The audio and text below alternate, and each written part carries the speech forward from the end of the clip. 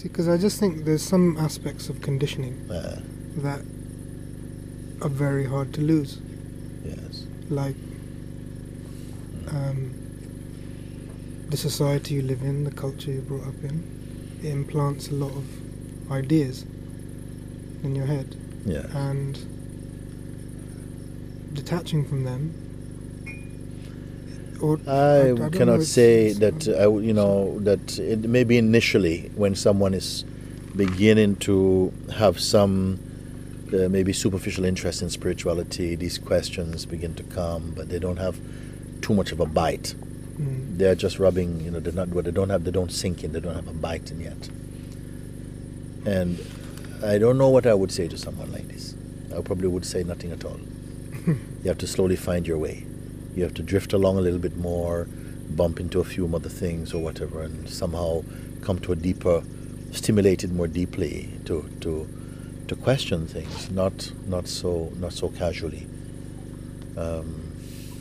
So I don't know. Talking about myself, I don't think I do question them casually. But I'd like to integrate. I don't know if integrate is the right word. But integrate that seeing or that recognition into a worldly life. Yeah. As maybe seen more conventionally.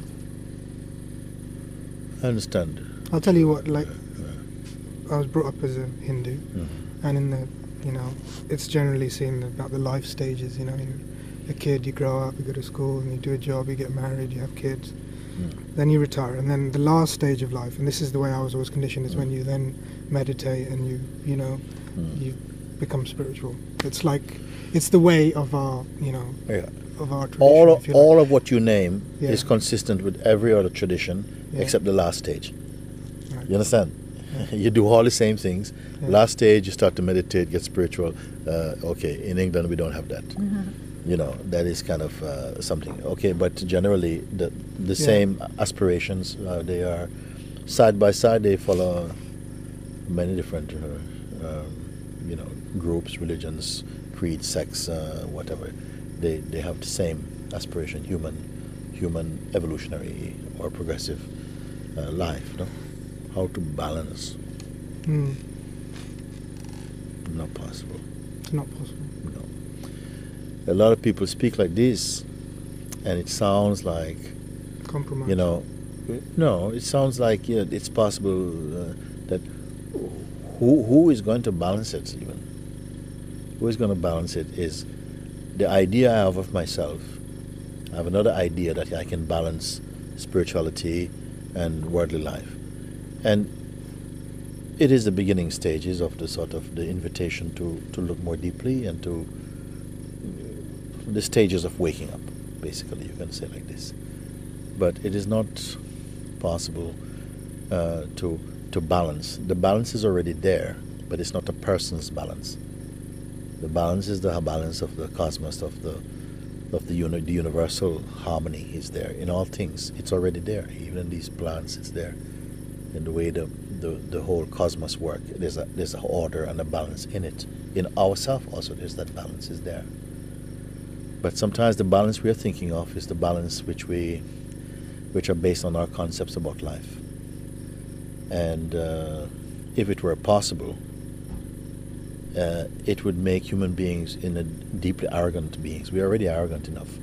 But if we could sort of balance existence, that would be we are far gone. The fact is, because we cannot do it, is a chance we have of really waking up from the shallowness of our own conditioning. The balance is already there. What happens is that we feel out of balance because we are mostly conditioned to believe we are our education, our upbringing, and so on. And it doesn't really work at the level of pure self-awareness in the true sense and pure happiness. It doesn't really work. So at some point, although consciousness plays in this aspect of being a human being, it is designed to fail in order to succeed. You understand?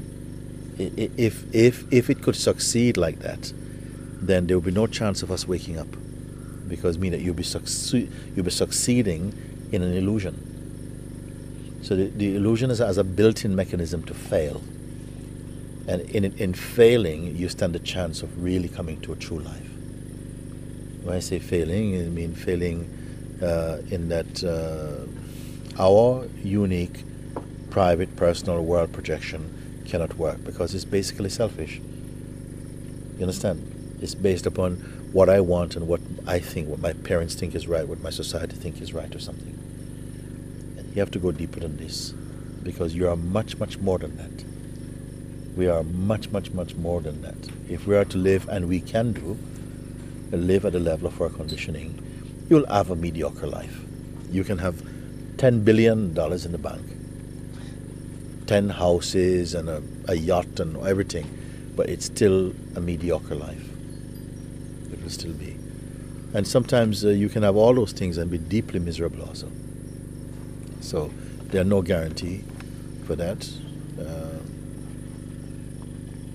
And it seems a lot of people cannot tell the difference, because so much the model of, having material wealth and living in a certain place is like the ideal in many of our people's projection, that they seem like they'll be satisfied with that, and they almost fantasize and pretend or believe that they're happy in a sense, because you work so hard to fulfill that projection. And I find it a very, very poor exchange. And we seem afraid to live a life which seems to us to be uncertain. But then I ask you, are you certain about your life? And people say, well, to be honest, they can't say you're certain. You can say that you're going to be alive tomorrow? No, you cannot say you're going to be alive tomorrow. Why are you telling me that in 3 years you're going to have this and this? You don't even know if you're going to be breathing in the next 5 minutes. You don't know. So our sense of security is based a lot on fantasy, on projection, expectations, and so on. You see? So it is not easy. If it goes no further than this moment, where do you stand in your life? Are you content? Are you happy? Or are you waiting to be happy? It is very good for someone to contemplate death in the sense that we think about. In India, I know many times you're much more upfront. It's much more in your face, and you get more familiar, more comfortable with it. You can do, because here we have our heads in the sand about these things. We rather just keep on dreaming that everything is going to be wonderful. It's just like this, and so. And when I speak like that, fear comes, and the fear is there not because I put fear there, but because underneath all of this is a fear. I want to get everything before we run out of time or something. But I don't know.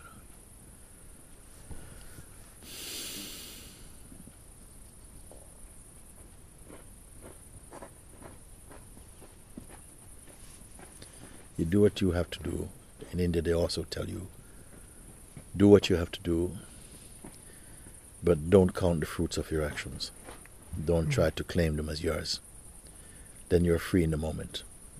What does it mean? It means that somehow the activity of the vital force is expressing through this form, and that's part of your dance you express.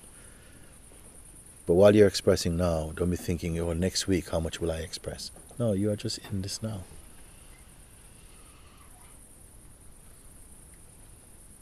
You don't know what is going to come. People die attending other people's funerals. And there are people who are afraid of ghosts who are themselves ghosts now. You don't know anything about anything. We don't know anything about anything. Like this. But we fantasize about a lot, and we take a lot of kind of false sense of security based upon our fear of coming to an end.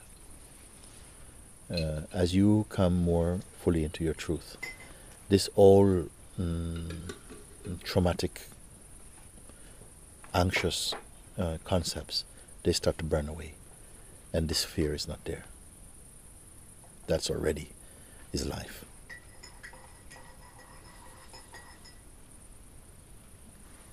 We're working so hard sometimes to gain things that we need this body to enjoy. Working so hard to gain things for this body to enjoy. And this body you cannot keep. Much less what you search to entertain this body with. It is like this. I'm just pointing these things out because there's so much more to life than what you plan for, than what we strive for. You can strive for these things. My call is to get people. I'm not waving a flag about it. But my message, my pointing, is to something which is not expendable. Everything else is expendable. Everything else is passing. Just to point out to the human being something in them which is not passing. And if they care to know, and if they don't care to know, I'm fine with it. But at least to stir up inside, that which will put an end to that type of trauma and that kind of suffering. Because there's a lot of suffering I see, based upon our own ignorance and selfishness.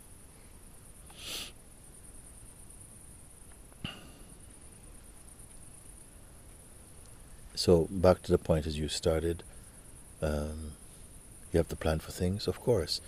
And the more, in a sense, we are unclear as to our own nature, the more you are pulled into these type of situations in life where you have to be living by time, you have to be living by projections, you have to be living by plans. You're caught up in other people's traffic of plans and so on, and your life just gets enmeshed in so many different ways and relationships. And they say, when you should turn to spiritual life? When you're all burnt out, useless, good for nothing. Then maybe, all right, God, yeah. Got some time for me now or something? At the end, why not at the beginning? Why not discover God at the beginning and enjoy all of it? Why try and find at the end, which you may not reach that end in the time you think? I agree. Yeah, let's have a go and let's see how much money you can make, and then when you're you're on your own in some old people's home or something, and you won't be in the mood actually. Also, that last stage may not come, that you have the interest even for that.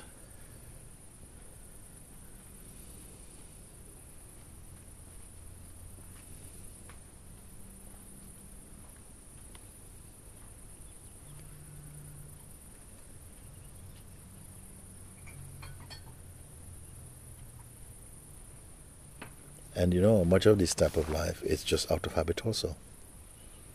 It's not necessarily people have really pondered over these things or really reflected on them. It's just because they're second-hand concepts handed down to you. You never even question. Most of the things we think we know, we've never questioned them even. You just absorb them and carry on the tradition. And why are you doing it? Because my father did it, and my father's father did it, and my father's mother did it. So sometimes I find anyway, I'll talk about myself, it's hard to break from that completely, even if my heart isn't in it, because of fear of disappointing others. Yes, I will tell you something. If we really could, if our families were really pleased and made happy by our actions, that's one thing. I don't know if that is even true.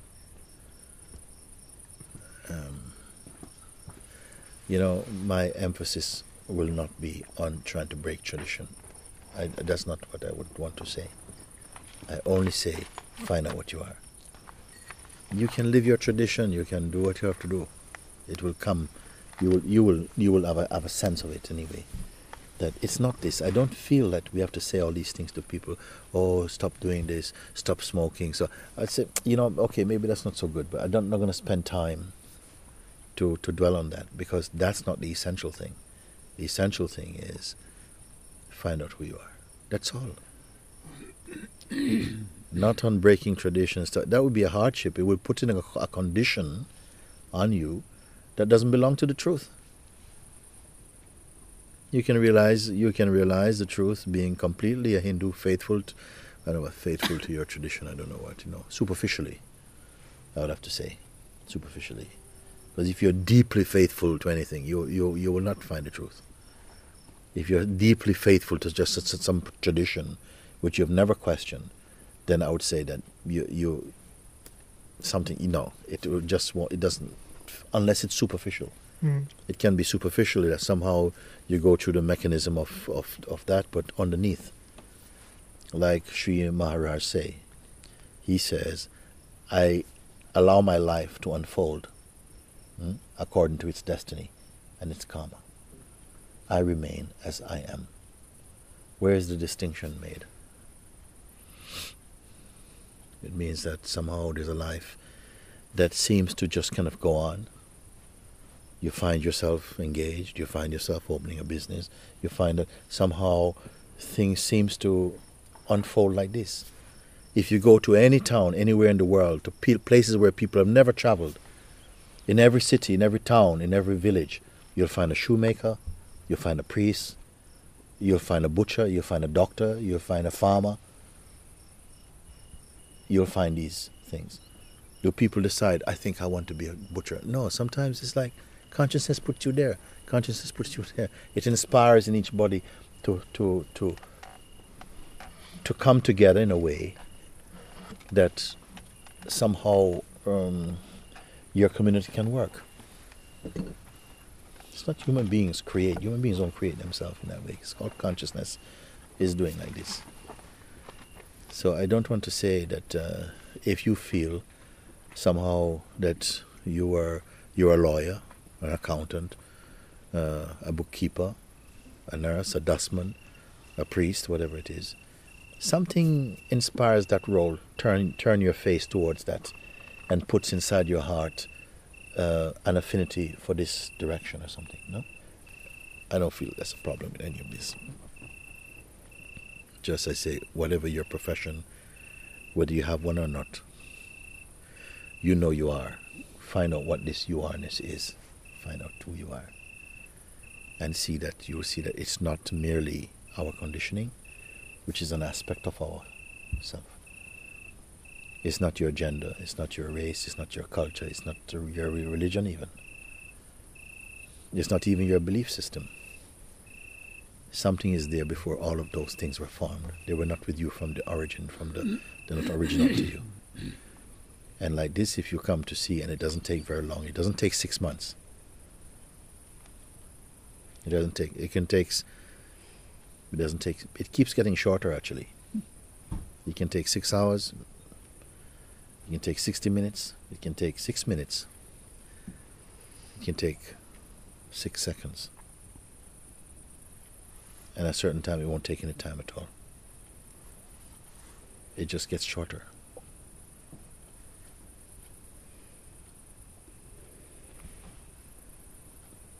This is what is beautiful about this reminding. Not creating, not inventing, not making perfect, discovering what you are. This is the beauty, in fact, of Advaita guidance. It points you immediately beyond all the phenomena that appears in front of us to show you that you cannot be any of that. It is the essence of all religion. This Advaita pointing is the essence of all religion. It's the direct path. It's the mirror path. How much practice you need to look at your reflection in the mirror. So I'm going to call it the mirror path. That direct. And sometimes our minds don't like what is direct. it's much more in love with the journey than in the destination. And you can be traveling, journeying, practicing, being spiritual for hundreds of lifetimes, and it will go on.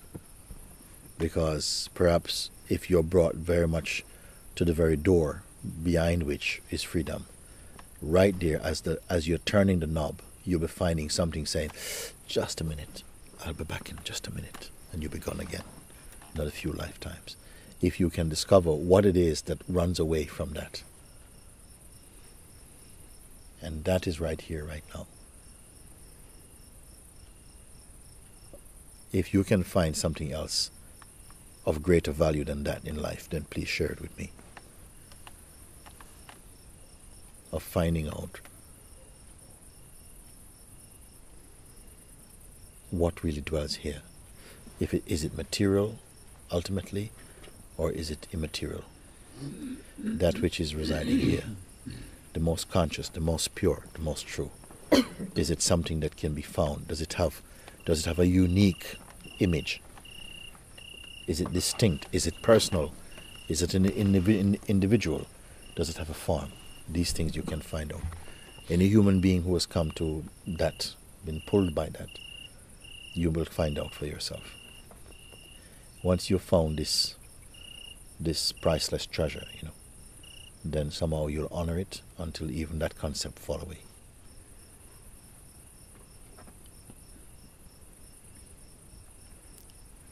When you talk about using the inquiry as a painkiller sometimes, so now when you point, it's clear to me that it's formless, and it's non-personal, and it's here. Yes, and you are what? That.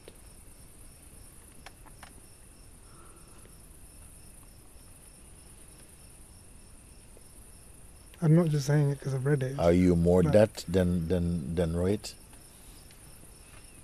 You can take a bit of time. Rohit is part of that.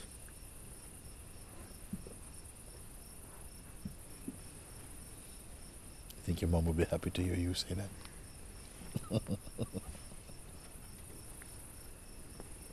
Maybe. It's true. Okay, continue now.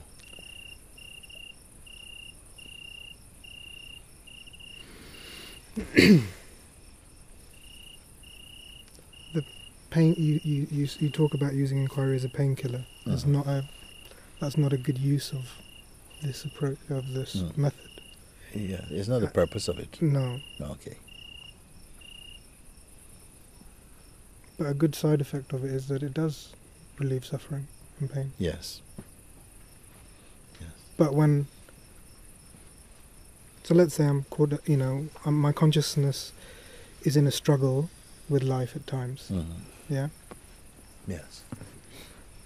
So conflicts to deal with and whatever, and I'm in a struggle.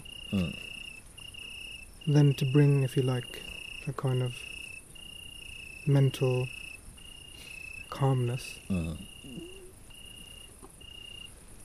If I was to use a method like this, you would say that's using it as a painkiller. Would you? Yes. I would say that to you. I wouldn't just go and say that to anybody. It's not my business. I only speak really mostly to people who come to me, and they have a sense that we can talk, and through our talk we feel an inner kind of, not an inner connection with each other's persons, but somehow an inner connection with truth. With truth sharing, let's put it like this, no? So something is meaningful in that. So what I'm saying is, yes, it is fine if the inquiry is employed to alleviate some mental, emotional, or even physical suffering, because it will do this also. I am not going to jump on your back and go, you're abusing the inquiry. I'm not going to say this, okay? But your relief from that suffering is momentary. You see? It's temporary. And I'm pointing you to something which is beyond all of that. The inquiry, if you follow it through, takes you really beyond all suffering. In the story of there's a story, I don't know if you know anything about the Bible. I have to speak about the Bible because I grew up with this, you see. This is my Bhagavad Gita, somehow. And Jesus had some friends, Mary and Martha, they were sisters, and the brother was Lazarus, no? And it says that Jesus was traveling in one town somewhere out of this town, out of the region where they lived, and he had a message from them saying, Lord, please come, the one you love is sick and dying, please come and help, which is Lazarus, no? But he somehow, inspired by the Spirit, delayed that visit and didn't go. When he arrived there, days later, as he was coming, I think Martha ran out to him, and she was saying, Lord, if you'd only come earlier, my brother would still be alive right now. And Jesus found himself saying, he will arise or something. And she says, yes, I know on the last day of the resurrection he will come back to life. But, then Jesus wept. Actually, this is the shortest sentence in the Bible. It says Jesus wept because he was moved, actually, because he had this kind of love, a kind of human love also for them, because he was close with them. And then he was brought. He says, where is the body? Bring me to the body. And so they brought him to where this tomb, and then he was deeply moved in himself. And he says, remove the stone, because in those places they had a big stone that covered these sepulchres or tombs. And she said, but Lord, no, if you do this, then the body it's been hot, and his body is stinking, like this, no?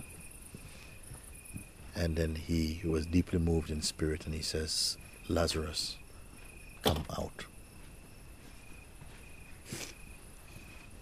And Lazarus, this body came out again, and came out walking. Many people hear these things and they think, well, this is a kind of metaphor. But for me, this is living truth. It's a living truth.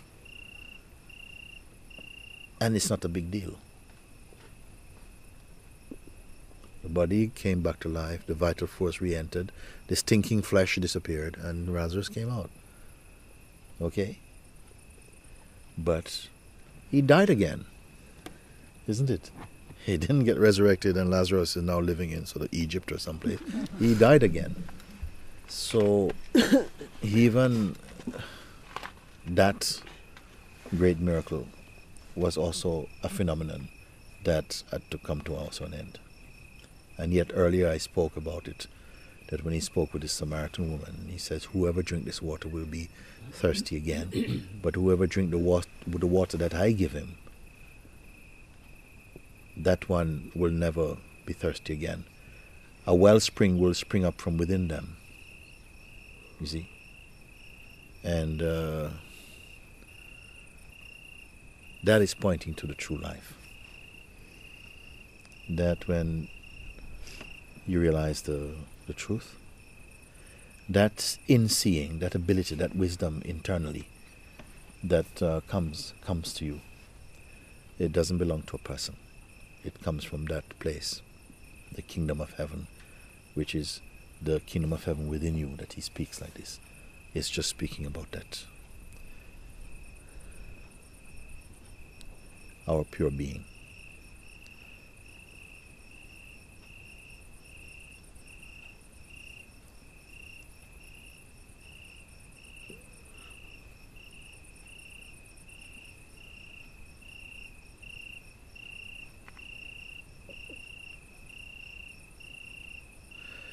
When I was in Moscow, and I think it might have been the last day, we came out of the hall, and there was a good group of people outside waiting to say hello or some goodbye or something outside. I went and they pointed me to a little place, a bench. I sat outside for a while, and then a group of people gathered around, and we were like there for a while talking and sharing in this very intimate sort of feeling. All people from Satsang.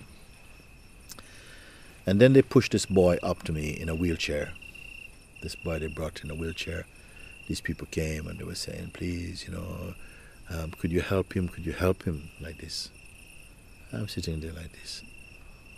And I said, please, could you help him? I said, what's the problem with him? They said, he has some weakness, something in the spine. He cannot walk. And first the boy was looking. He's probably about maybe 13 or something. And he was very afraid. And I just sort of reached and we just sort of hugged him and said hello and stroked his hand a little bit like this. And then he kind of slowly relaxed a little bit. And then he says, can you help me? Can you help me? And this type of thing. And the truth was that I didn't feel anything at all. Don't feel anything at all. Now, supposing someone says, why don't you help him? You could heal him. I say, I can't heal anybody. I can't heal anyone. If this type of healing was meant to happen, some inspiration would happen, rise in my body, and it would act itself out and something would happen. But to say, I decide to heal someone, it doesn't work like this.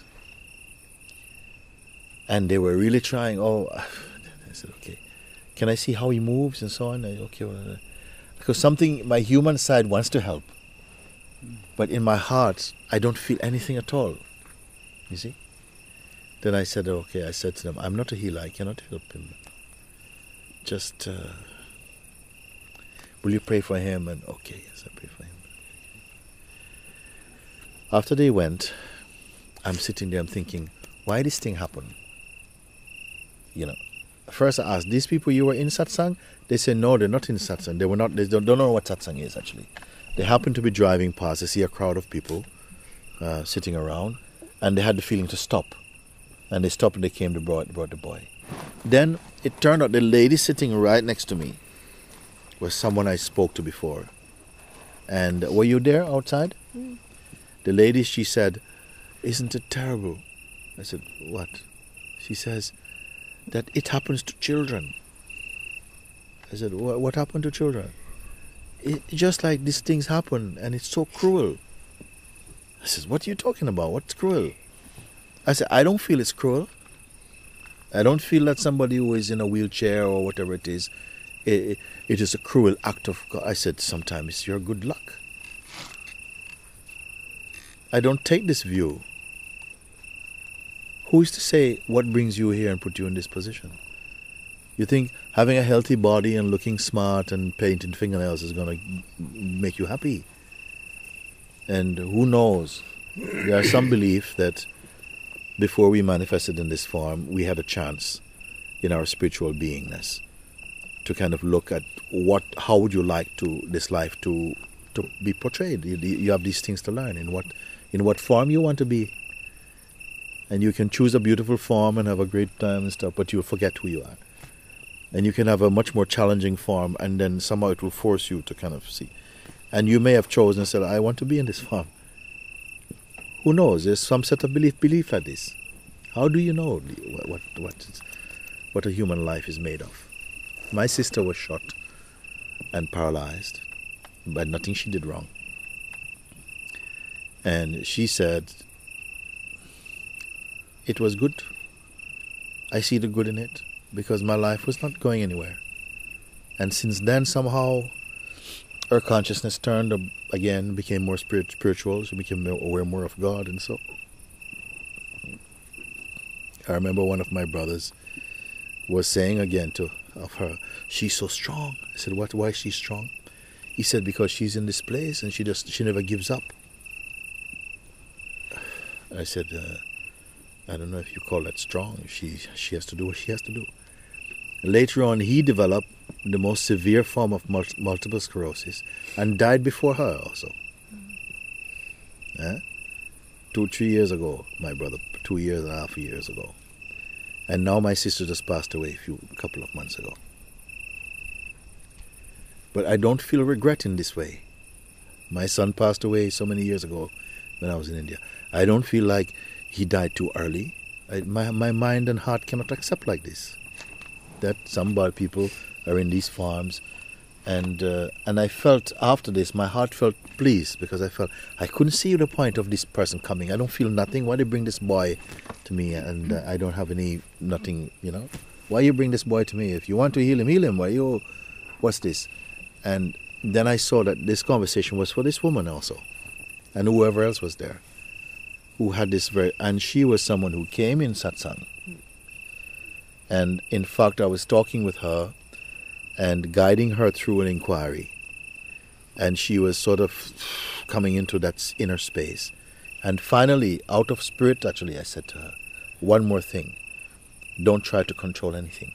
You remember this thing? And then right there, she says, like this. She says, that's the one thing that I find hard to do. I'm always trying to control everything. And she's the lady at the end of the day came sit, is saying, oh, she was sorry because her own child is sick. And she said, I have to control her medicine. I said, stop controlling and serve. Don't control. So,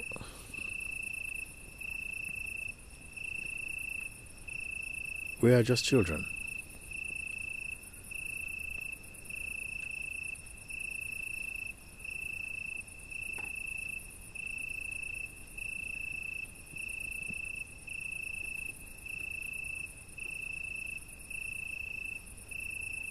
I point the people to that place which is beyond all pictures, all colors, all shapes, all time.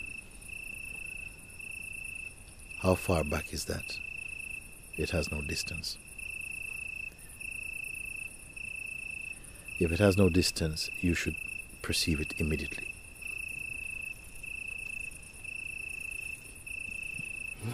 If it has no other, then it's not in any form you see. It's inside the very seer itself of them.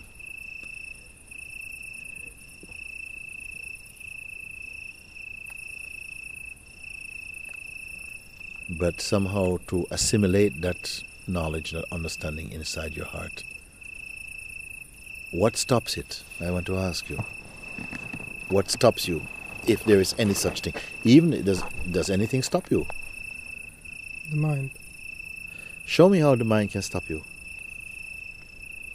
With doubting thoughts. That's not enough. The mind cannot make you doubt. The mind can invite you to doubt.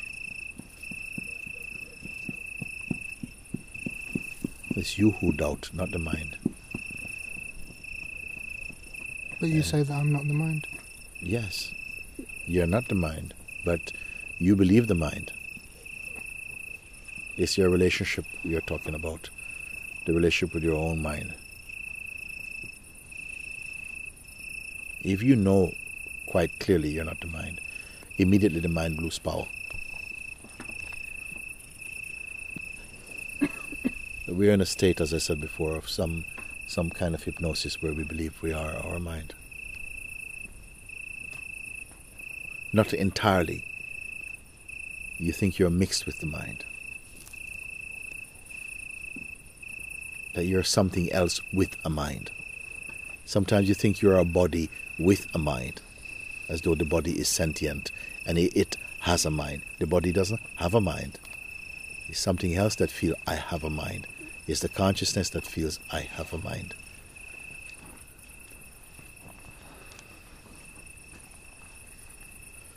Are these things of any value while we're speaking?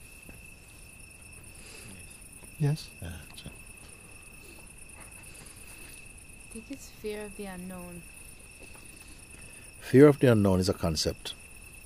But like if I were to explain, it's like it's a fear, sometimes a fear that can't be really identified, and sometimes it's not even seen, like it's more unconscious, and it's like that not seeing of it is what makes it have power somehow. The fear of the unknown comes because we take a false security in the apparent known. Fear of unknown comes into being because we invented, in fact, a kind of security in the apparent known, because we don't know. But I think there's a reason why we develop that sense of security. Yes.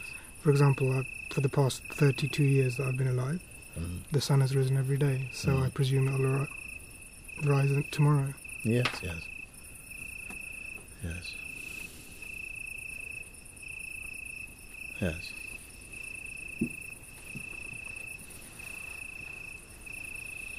Well, what's that got to do with the truth? So, that's the known, so there's security in something which is known. Yeah. But do you know that you will experience it tomorrow?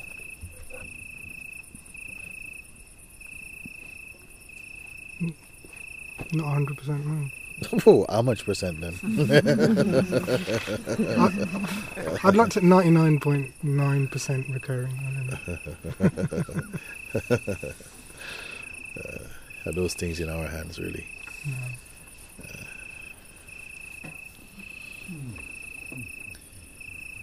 You say the sun rises every day. That's not your experience. It's not been your experience.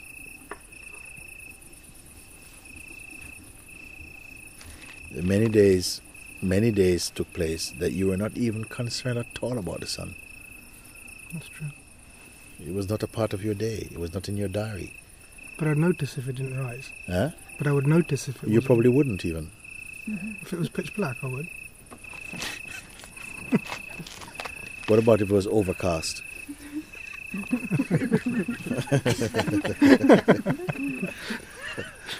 It doesn't have to be a full eclipse. I mean, it's a bit overcast. Did you notice the sun rising? Even there we assume.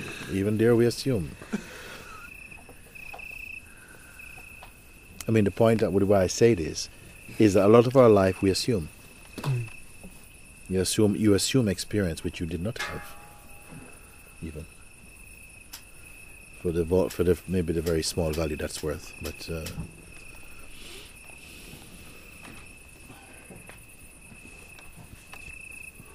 we assume also future about yes, it's happened so far, then why not it continue even?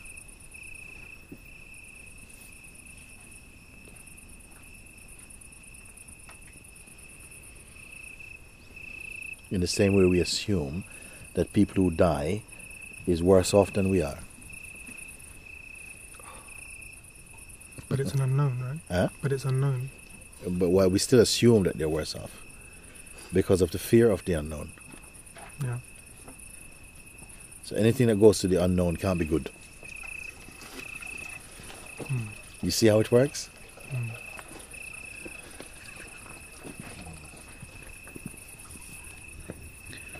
So when I say that, but we are already the unknown, and the mind is occupying the position of the apparent known.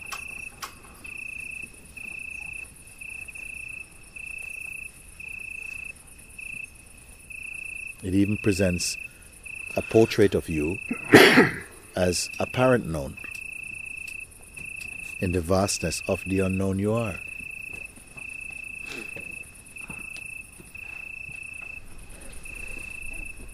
Your body, you say you can know. Your mental processes and style of thinking, you can know. Character and personalities, you can know. But are these you? You the one who's aware of them. And that which is aware of those, can that itself be known?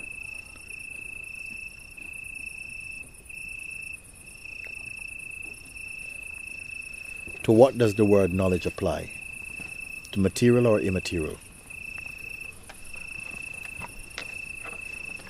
To what does the word knowledge apply?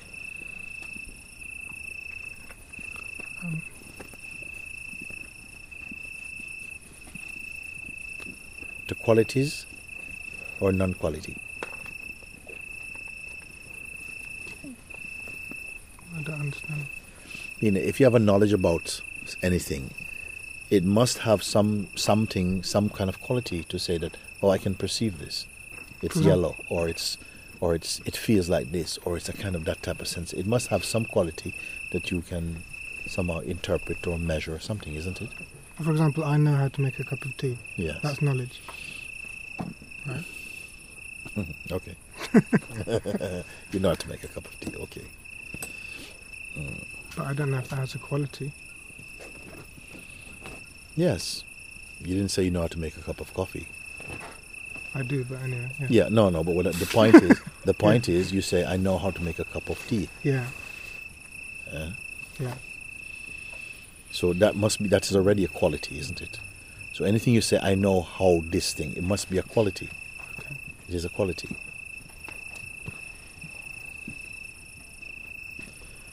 So the quality, okay, so what I'm saying is the quality of anything,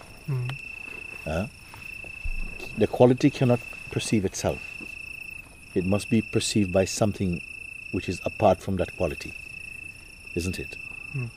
It can only be measured by something. The mind is the instrument for measuring variety, change, and for interpreting something. So it must have some quality in order for it to engage with it. This is what I mean by to perceive something. Right. So that which perceives, that which is perceiving itself, can that itself be perceived? This was my question. I've been asking this for a while now. Where are you in the perception of that which is... Are you in the line of that which is being perceived, or are you in the position of being the perceiver itself? The perceiver. Okay. So can this perceiver be described? Can it be seen?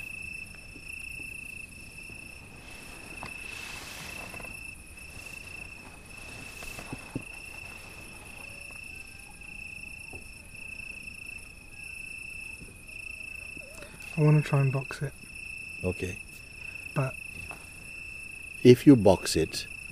well, you can't. That's the thing. Yes, why? Because I can't locate it. I know it's there. Yes. Who is speaking? It or something else?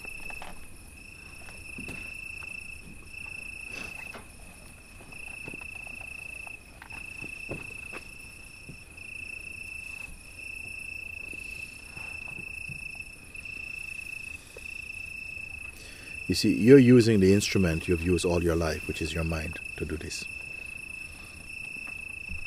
And the mind itself, the process of using the mind itself is perceived. Or is it not?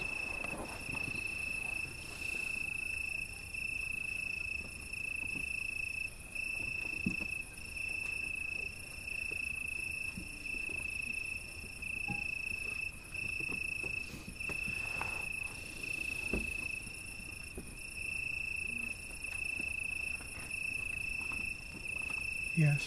Mm-hmm. But... mm-hmm.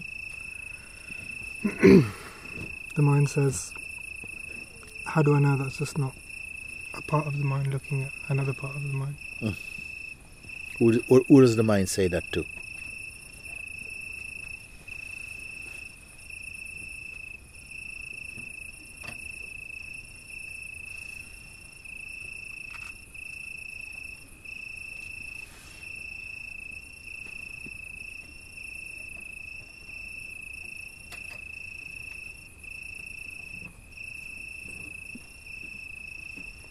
The one who's listening. Say something about this one.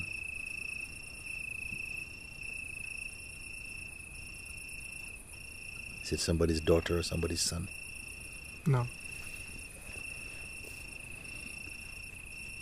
What is it?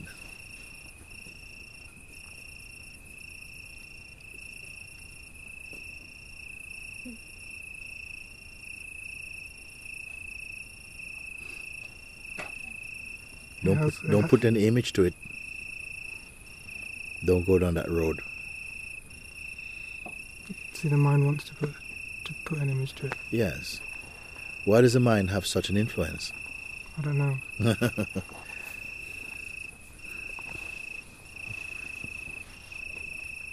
The consciousness itself creates an association or a relationship with the mind, and it refers to the mind constantly as the source of knowledge to evaluate.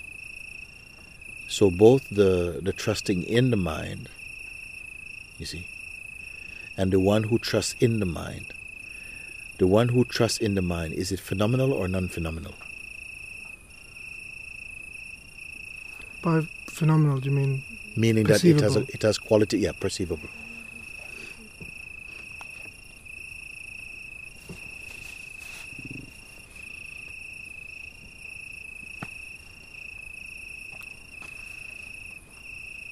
No. Well, not in a phenomenal way. It can't be perceived. In what way can it be perceived? In what way can it be known? Subjectively. Mm-hmm. Does that make sense? It makes sense that you say is subjectively. Because objectively is when you're looking at something and saying, yes, this is an object. Yes. But this is not necessarily an object in with a kind of physicality. Or even a thought, say. Even a thought or a sensation also means that, yeah. So that which is trusting in the mind, is it a phenomenon or not? It has a quality, no? Yeah, it's a thought. Does it have identity or not? It's a thought. It is a thought. The thought is a very subtle one. Mm-hmm. Trust the mind. Yes. Okay, yeah. What is aware of even that thought? Which was so subtle, it was about to be called pure subjectivity.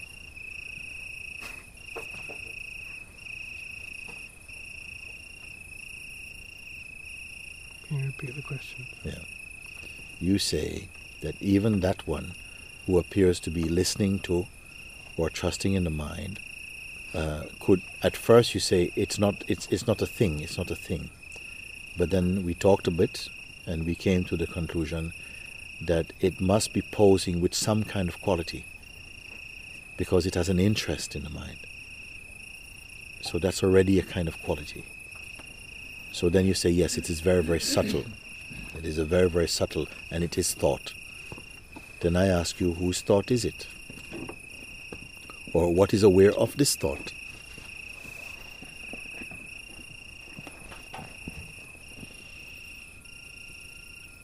I can make it easier for you. There is already evidence in your words that there is awareness of this as a thought. Yes. That's already a fact, yes. Isn't it? Yeah. Although I've lost it again. Okay. I'm being honest. Yes. So there's again, also a fear. Yes. A fear because I'm going down a road. Yeah. Which is. Yes. The fear and the losing it are together one. The fear is coming, and the sense of losing it, not being able to focus, they are related somehow. It's almost as though something doesn't want to identify through clear understanding what there is, because a certain portion of a kind of game will be finished or something. And so, although you have not identified exactly what that game is, there's energetically a kind of fear coming. And this fear is acting as to kind of persuade something, don't go down there. There's also energetically at the moment a lot of openness as well. Yes, very good. Then stay in the openness. The fear is also another movement. It's just a movement. So don't tie into any movement. What is taking place at the moment is pure seeing. Seeing, which is a sort of intelligence that is present out of you, is perceiving these things and discerning them with some clarity. And there's a space in that, there's a joy in that. But sometimes the fear also comes.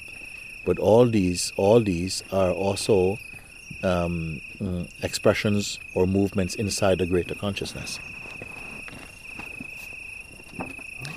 Now, what happened is, I'm only asking you to look panoramically at these things.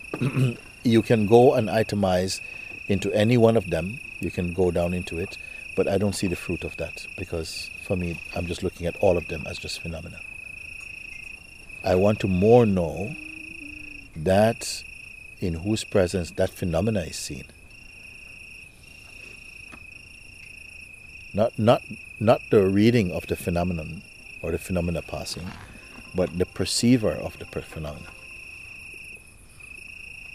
Who are you?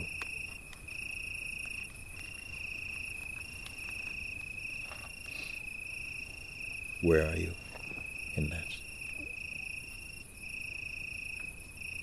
I can't find anything. Yeah.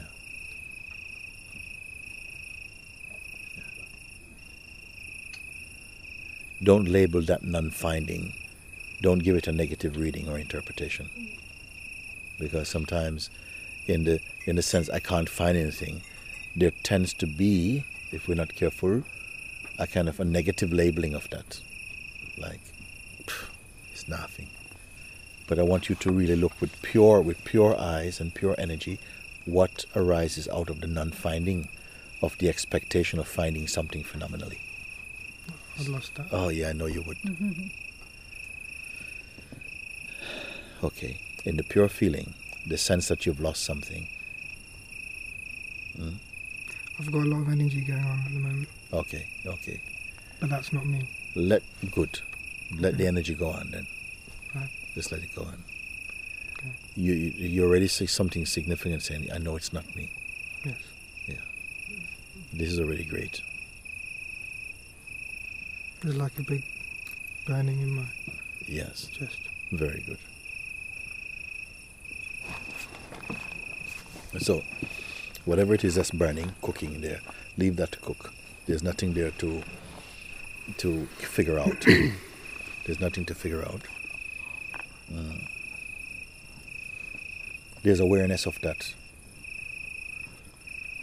But there's not any acute interest in that. That which is not participating in that activity of burning or whatever it is.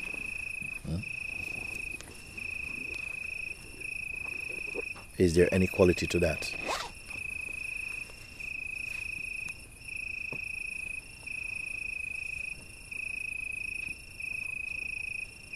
No.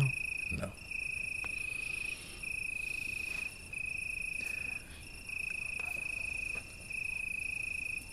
Who are you then?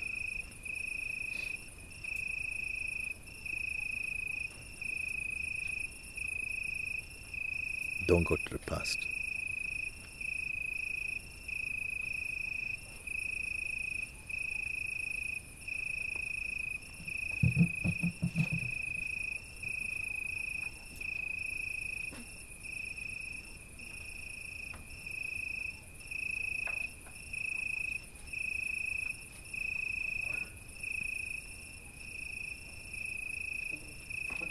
Can you be other than that? I want to say no, but it seems like that's the mind. Okay. Okay. That which is watching, even if it was correct, that the mind said something like this, like, yes, I cannot be that. There will already be the perceiving of that, whether it is correct or not correct. So, forget about correct or not correct. The perceiving of anything that the mind can put. And that you don't have to keep, you don't have to hold.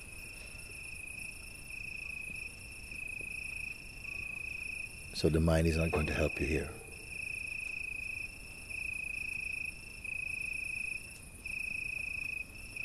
Whatever the mind perceives or sends up is only another movement, which is meaningless without that which perceived this movement.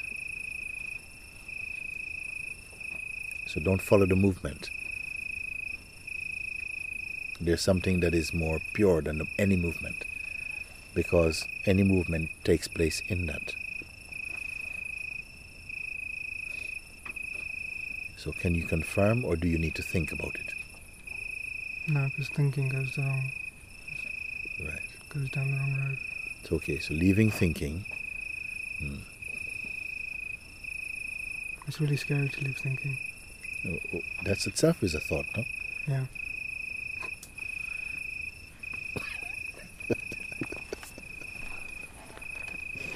There's a stillness. Yes.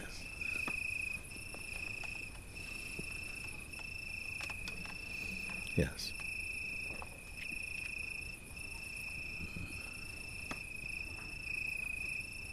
Can this stillness be disturbed? Is it anybody's stillness?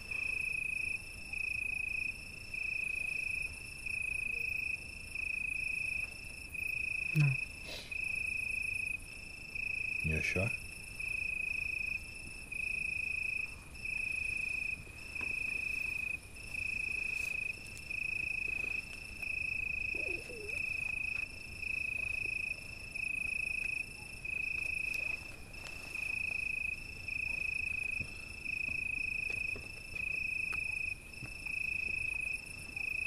Maybe I'm observing that stillness.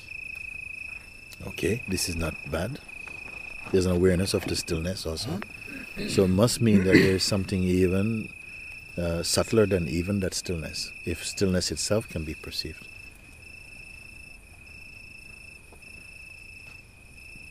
It's very simple.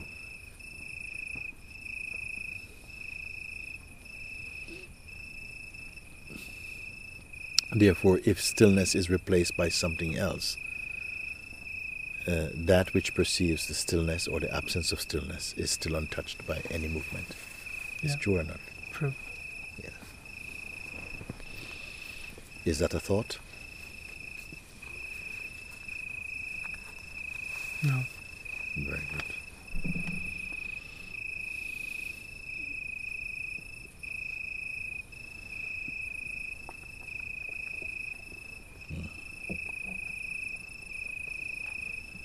It's very good.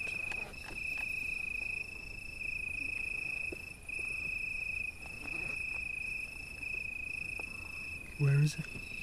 Where is what? That.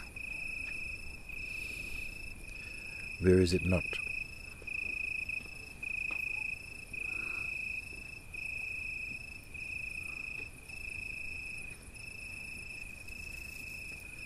Okay, put it another way. See if we can come to the edge of it.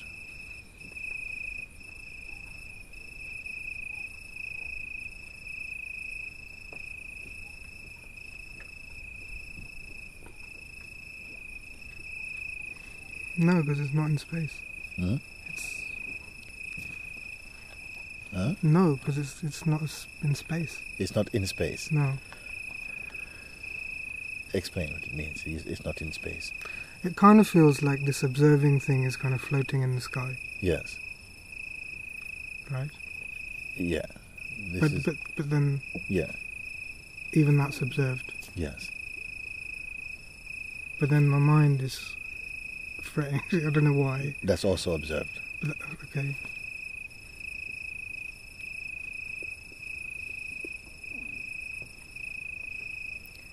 Don't expect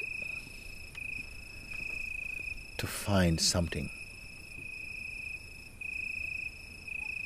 Otherwise, your mind will keep on presenting images for you to say, how about this? Is it like this? Which is fine, because even if it does that, it's only up to you to verify whether it's this or not. Can it be any object? Can it be any shape or form, any phenomena?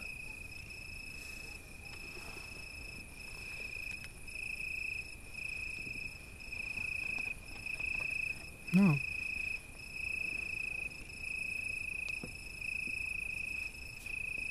And you or what? No.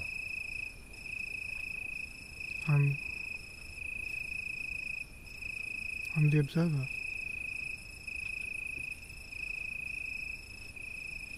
Any shape?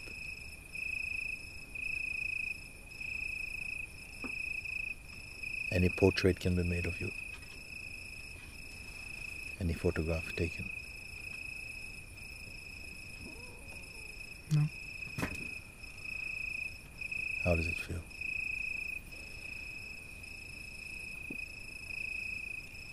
It feels good, but there's some, I don't know, there's just something, if I'm being authentic about it. Please, yes.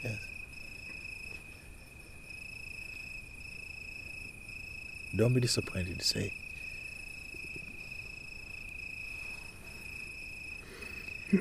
Is something the mind saying?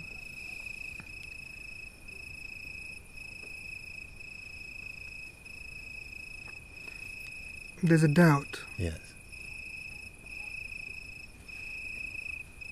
That maybe it's just another concept. Yes. Yes. That this stillness. Yes. Is just another concept. Yes. That's also seen also. Yes.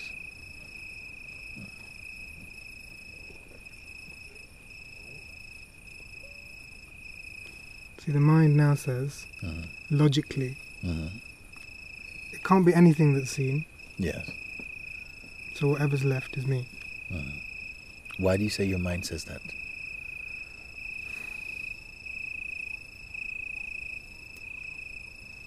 Well, how else can I report it to you or to myself? So therefore, when the mind says that, what is the mind?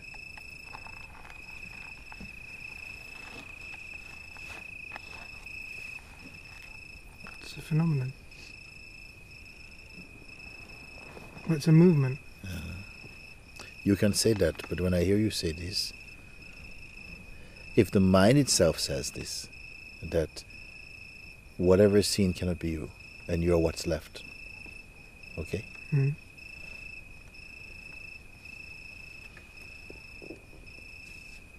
Is the mind different from what's left?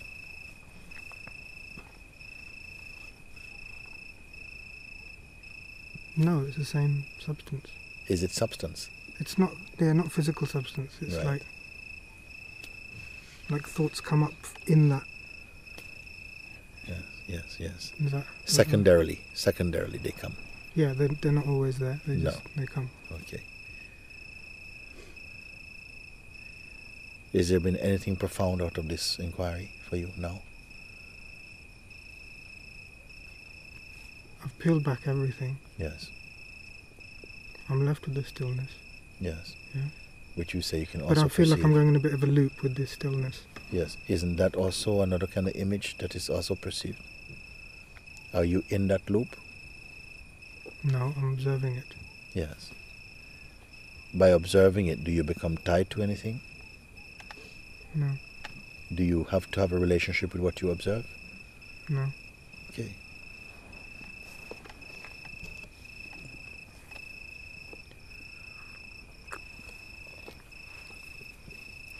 That's it. You said it.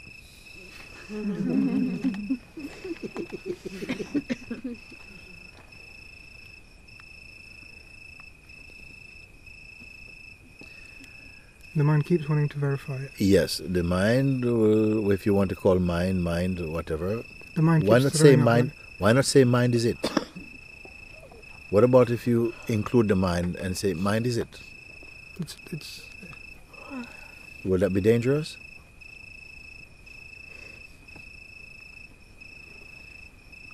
Okay, what about if you don't touch the word mind or the concept mind at all?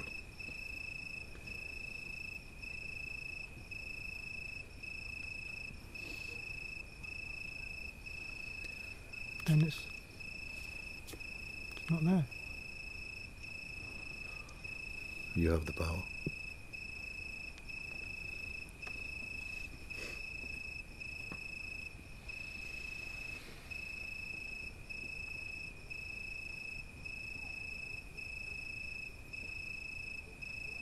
It's like it can't be. It just can't be observed. Like it can't be. Yes.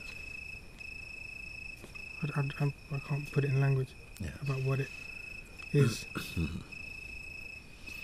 And what about you? Can you put in language what you are?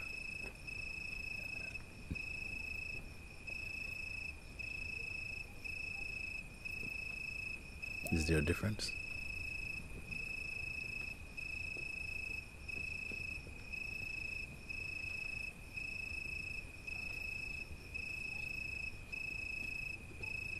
No, it's me.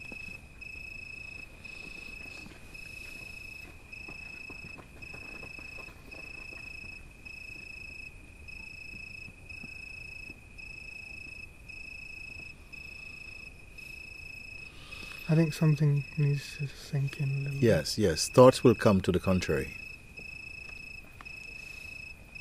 And they will only have as much potency as there is interest arising from you to believe in them.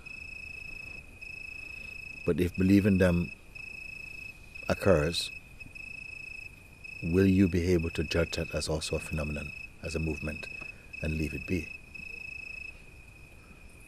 I hope so. Or will that phenomenon pull you out into a shape, and you become also a phenomenon?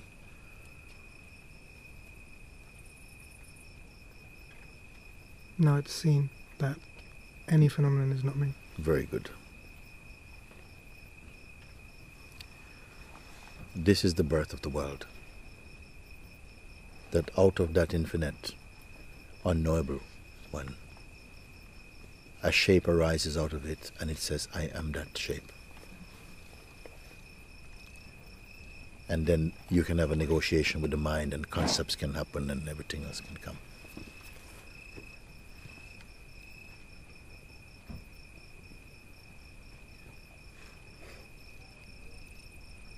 But I would encourage that you contemplate this routinely. Just be in that for a while, as often as you can. Contemplate it.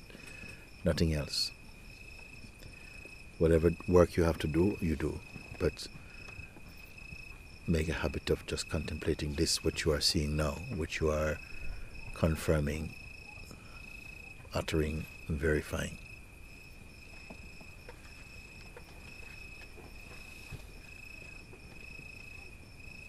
Just a game. Yes, you can say like this.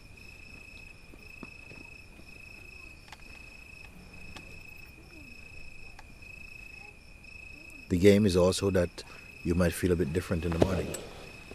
You might feel different from how you're feeling.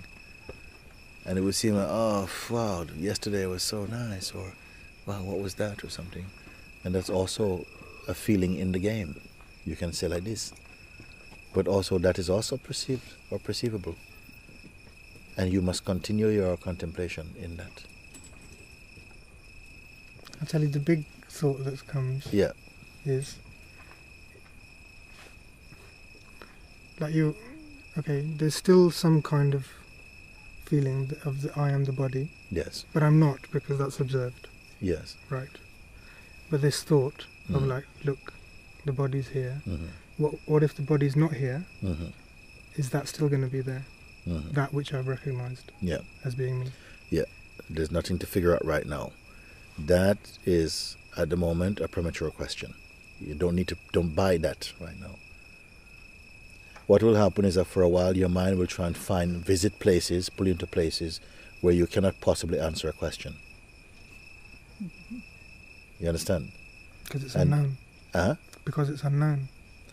Yes, because it's unknown, and then somehow it will try and create some kind of thing like, okay, so if you don't know that, then you're not sure, then are you? Yes. So just leave that for now. Otherwise, the mind will take a form to keep pushing up riddles to try and pull you into a state of doubt again. Just for a while, you must continue with this to keep look and clarify. There's not a lot of things you need to know, actually. I don't know if there's anything you need to know, except that whatever it is that's arising, it is observed as a phenomenon. That's all. Don't go into any kind of politics. Don't go into any kind of, too much calculation and too much noisy contemplation. Don't try and figure anything out. Just keep on confirming, but I cannot be that.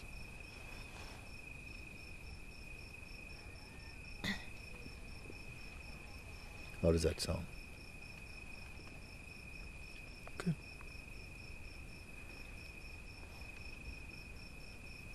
Yeah.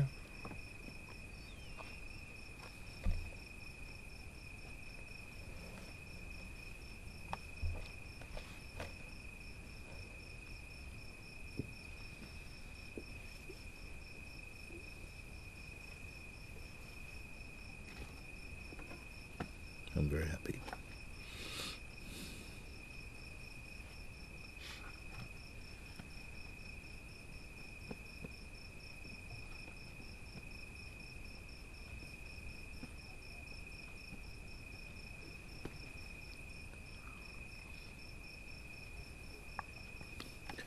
Sometimes my question is,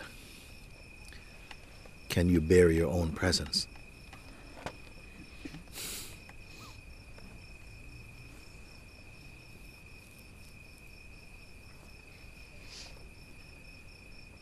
It's hard. Is it? That is hard, or it's the most effortless thing.